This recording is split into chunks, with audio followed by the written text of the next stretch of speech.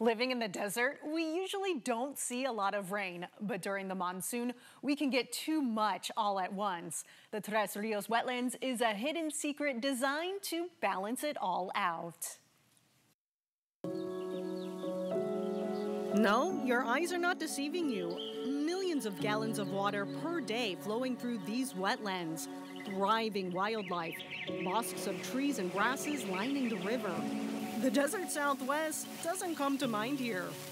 I'm standing in the middle of 700 acres of wetlands, and you likely wouldn't even guess it, but all of this is only 16 miles to the west of downtown Phoenix, Arizona. Spanish for Three Rivers, Tres Rios was named for its location near the confluence of the Salt, Gila, and Agua Fria Rivers.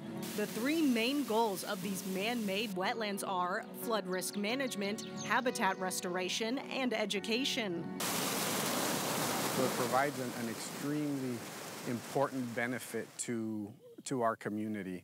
From drought to monsoon storms, every day these wetlands are working to protect our community.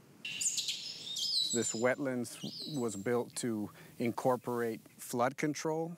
There were some flooding issues for these homes that are kind of behind Tres Rios. The end goal in about 10 years from now is to take some of this water that's leaving the wetlands and get it into your faucets at home.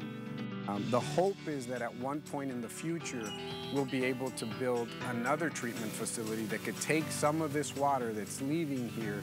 We can run it through that advanced purified water facility and then turn it into potable water.